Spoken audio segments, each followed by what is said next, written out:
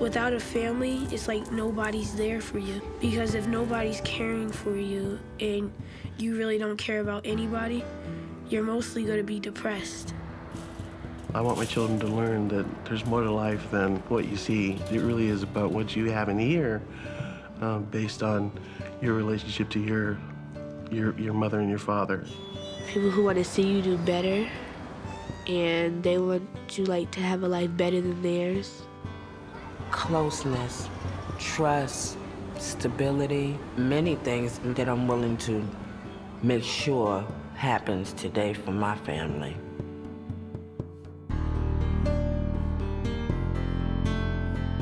When we are bound together by a great aim, our ideals can have enormous power for the good of all. I think more than anything else, Jim Casey was a believer in the idea of opportunity. He created a family of foundations. Annie E. Casey, Casey Family Programs, Marguerite Casey, Jim Casey Youth Opportunities, and Casey Family Services, all of which stem from one man's legacy of love and of giving, which says, I want to make a difference in this world. It's wonderful to be in the house of the Lord this morning, amen? Amen. And to our children, amen, the heritage.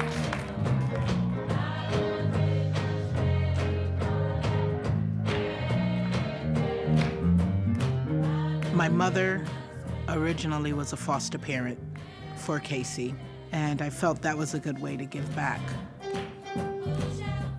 I'm doing pretty good here. I have 7. My name is Sonia Merrill. I'm an ordained elder in the AME Church. When I first got them, Shakoya was 3, Patricia was 2, and Seema was 4 months old. Their mother was in a drug rehab, and they were only going to be with me until she completed the rehab. Well, that didn't occur. She kept relapsing. That's rock and roll. Thank you. See, that's why I save my money. A week after the girls came into our home, my husband left. I was afraid that being a single parent, that I could not meet their needs. So I told Casey I would try. They told me whatever I needed to take care of them, they would be there for me. Casey was able to provide me with the resource persons that were tailored to each one of the girls' needs. You go, Patty. So I knew then, whatever it took, that we could do it if we pulled together. Direct Services gives our work and our advocacy and our vision on behalf of families and kids a kind of grounding in reality. Jim Casey, from the beginning, knew that we're just not talking about abstractions. We're talking about real kids who are in trouble. In the next 15 years, if nothing changes in America, 14 million children will be confirmed as victims of child abuse and neglect. 9 million more children will experience foster care, and the 300,000 young adults will walk out of foster care into adulthood, most of them not prepared to be successful and stable as adults in this life. Here's Moochie. Merry Christmas, Koya. They were sweet little girls. Merry Christmas, Patty. Patricia was the one that I had concerns for because she did not socialize, and she would pull her braids out from the roots. Koya was the jolly, happy-go-lucky one, but we later discovered there were some possible molestation that had taken place. Seema was a preemie, and she also had drugs in her system. But she did everything they said she wouldn't do. She started walking at 7 months old, and she started talking fluently at 10, and she's just bloomed. Once I found out that I was eligible to adopt them, I figured if I had done it this long, they were mine. Can you tell them what's getting ready to happen with you guys? I know. What is Mommy getting ready to do? Adopted. Yeah. And we're gonna also get our last name changed. Can you spell it? MERRILL. Boy, that sounded like a chorus. It's not enough just to get a kid safe temporarily. It's only enough if we get a kid a family permanently. Permanency is about how do we communicate this sense of love, hope, and compassion that says, I'm going to be here with you as long as you need me to be here with you, and you can trust me.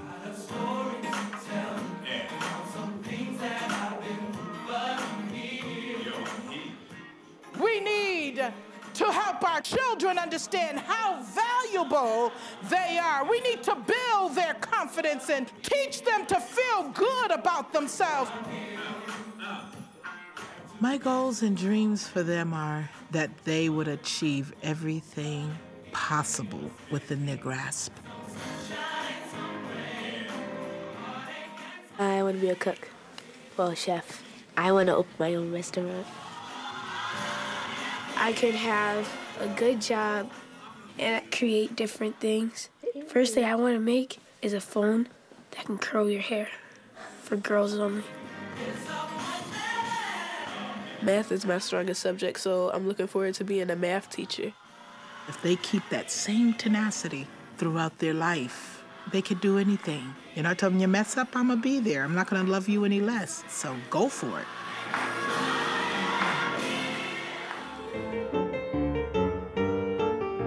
I think Jim's own life predicts the direction that he gave to his later philanthropy. Annie and Henry Casey were married in Chicago in 1887. In 1888, Jim was born. They moved to Seattle.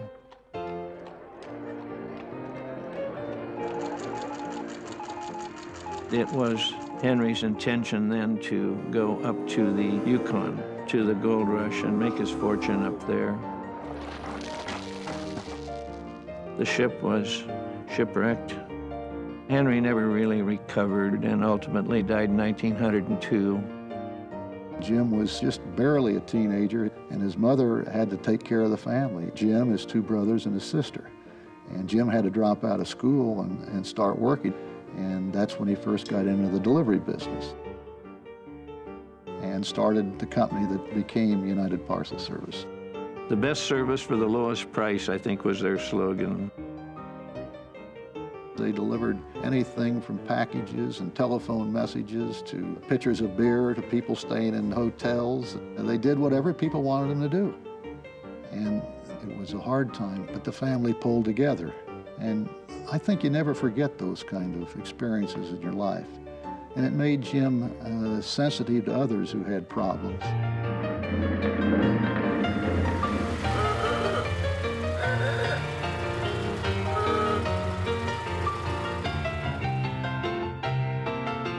He had accumulated wealth beyond his need. He started thinking about how should I give my money away to help people. His vision was to find a way to use that wealth to try to extend to kids at risk in this country. And that's where the initial emphasis on strengthening foster care came from in Jim Casey's vision. He talks about the necessity of all of us in society to take care of one another because our futures are linked. And I think the word innovation is at the core of both what happened in UPS and what has happened on the philanthropic side.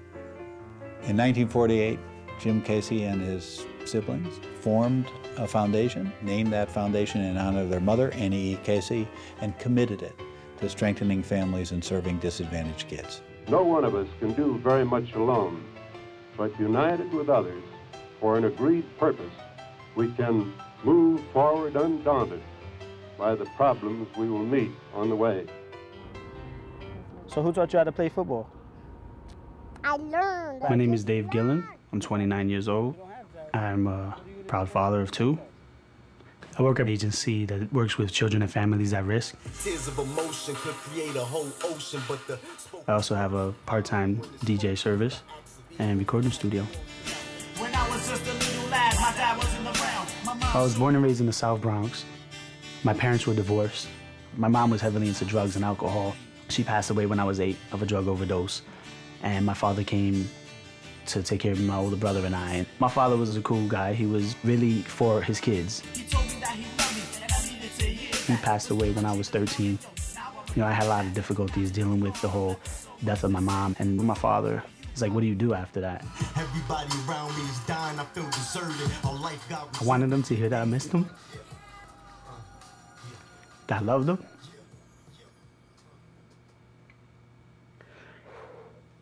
And then I'm gonna make better decisions because that's what they wanted for me to do.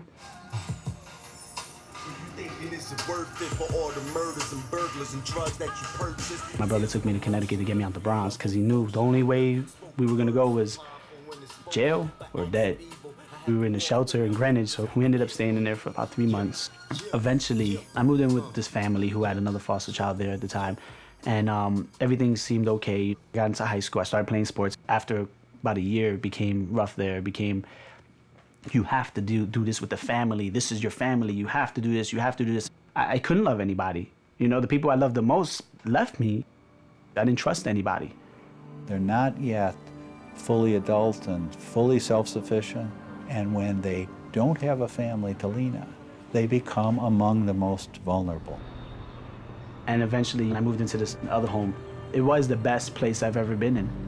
I did things with them and they made me feel like a family. They made me feel like a part of their family. And I didn't feel like I was forced into it. And eventually I graduated high school, which was a very big deal to me. And they helped me get into a 2-year college. Casey was helping me while I was in college, my first 2 years in college. They helped me with my books, some of the bills, tuition, stuff like that. I started pursuing music. I started performing in clubs, opening up for artists, writing more. I started working on an album, a little, independent album I was just putting out for fun. Good job, David. Whoa. I learned a lot about family with Janet. She's taught me a lot about sticking by each other no matter what. And family don't leave each other no matter what. Nice throw. You're getting better and better. Up the spin. You got it. Good job. My name is Wanda Chambers. I grew up in Harlem. Me and my sister grew up in foster care. I was really little, but I remember. I was an addict, but I stayed clean my daughter's pregnancy. But as soon as she came home, I wanted to use. And she was removed because of that. I was arrested and she went into care. There are today about 540,000 children in foster care. We might be able to export our learning about what makes a difference, what practices are more effective, where we can send teams in to work with state systems, become partners with public agencies that are trying to reinvent themselves, even in a big, complicated public system. The fact of the matter is, we here in New York City, we've seen over and over again that large systems can in fact change and can do better in terms of making sure that children have good families. I was lucky that they stepped in. I was lucky. I was this bitter addict who felt like, oh, who the heck are you to take my daughter from me? So they sentenced me to a 3.5 to 7, and I did like 29 months, and they let me out on parole. I hadn't seen her since she was months old. When I first saw her again, she was already like in preschool, walking, talking, eating on her own, potty trained and everything. She didn't know who I was. Not at all. She's a good girl. She is. You let her get away with the murder. No, I don't let her get away with the murder. Rafaela Ortiz was my daughter's foster mother. Of course, this woman loved her like her own. I got her when she got 2 months, until she turned 4 years. Wow. I feel bad when I gotta bring her to the mother, because she's like my daughter. It was obvious the serious connection between her and my daughter. Not listening. So if you can't beat them, you join them. And then she called me. I come to her house, I visit her, and we were friends, like family. We like family now. So we raised her together now, and it's okay. She calls her mama, and she calls me mom. And I'm perfectly fine with it. I just love her to death for having loved my daughter when I didn't give a damn about her. Mama, Did you see? I can't tell you how many great families I've met in this work who were very troubled 2-3 years ago. And they're not out of the woods, but they're strong and they have supports. We have a long ways to go, but when you see a big system like this start to turn, it's really a remarkable thing. Did you fill out the Section 8 application? I know I was in preventive services. I can remember telling my preventive worker, I want to work helping other parents that have been through the system and been going through all this stuff that I'm going through. And she's like, Wanda, ACS is hiring for parent advocates. Send your resume. I was like, get out. You'll get some type of results today, I'm sure. And they hired me full time. I'm going into my 2nd year there. And nobody never called me back. Call them again. I love my job. Seeing people move forward, I get a real joy out of that, knowing that if I said one little thing, if that helped them in some kind of way, I'm happy with that. I just wanted what everybody else, quote unquote, normal had, to work, have a home, and my family, and I have that now.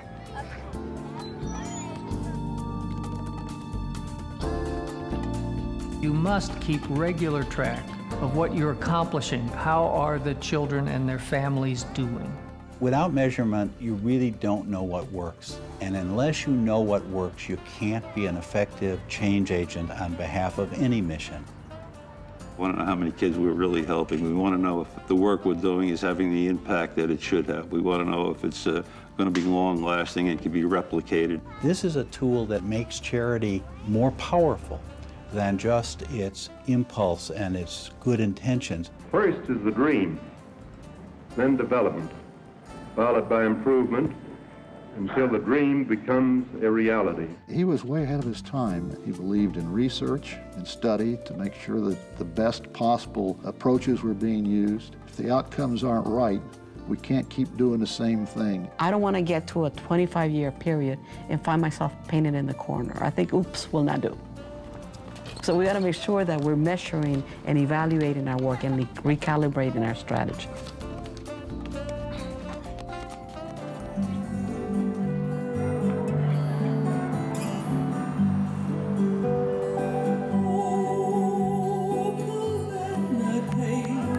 The ability to dream that you can do better and that your children will do better, I think is a great inspirational force. 5 years ago, I think White Center was a matter of hopes and dreams, and now it's a community that's transforming before our eyes. People in White Center come from all over the world. At least 20 different cultures and languages. My parents came here in the late 50s from Samoa. I'm Celie Savusa. My husband and I live in White Center, and I have 3 children. White Center has been known traditionally as this low-income neighborhood. People used to call it up there in Rat City, up there in Ghettoville in West Seattle. It's a very scary situation when you walk out your shop door and there's prostitutes walking up and down and there's druggies, you know, all over. What happens to kids depends in lots of ways on the strength of their family. And the strength of families in this country depends on the community in which those families are trying to raise their children. You can't just concentrate on the kids, because if their families aren't secure and safe and successful, the kids won't be either. You can't do this kind of change for somebody. You can only do it with communities. This is not noblesse oblige coming to sort of bail somebody out. This is really trying to forge partnerships with families and with communities. When the Casey Foundation came to town 5 years ago, they said that they wanted to meet and talk about their work and how they're going to be here for 10 years. There was this meeting that was held. There were close to 300 people there. The community identified these 4 areas as priorities to White Center: housing, schools, we wanted jobs, and then we wanted to make sure that families had support.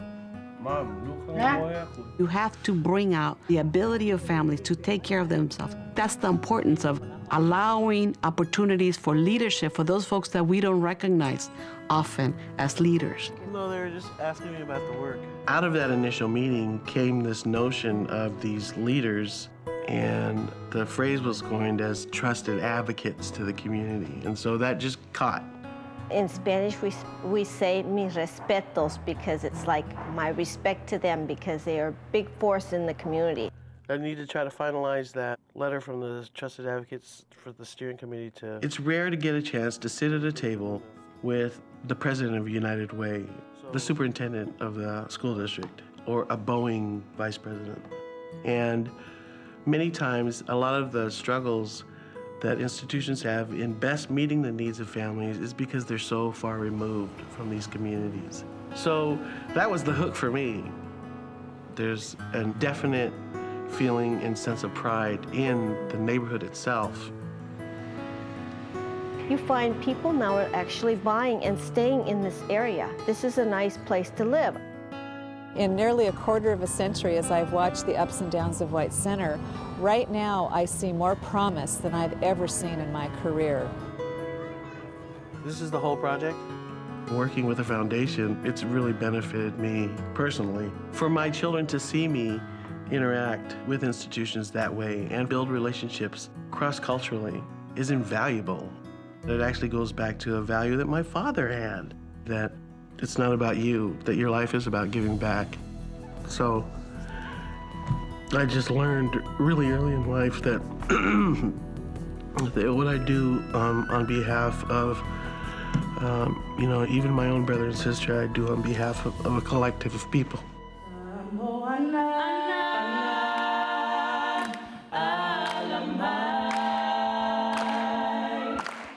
I heard about the history of Jim Casey and how he had this vision to deliver packages. If he only could see the kind of impact that he had through that vision of his, I don't even know what words to say, but it's magical. It really is.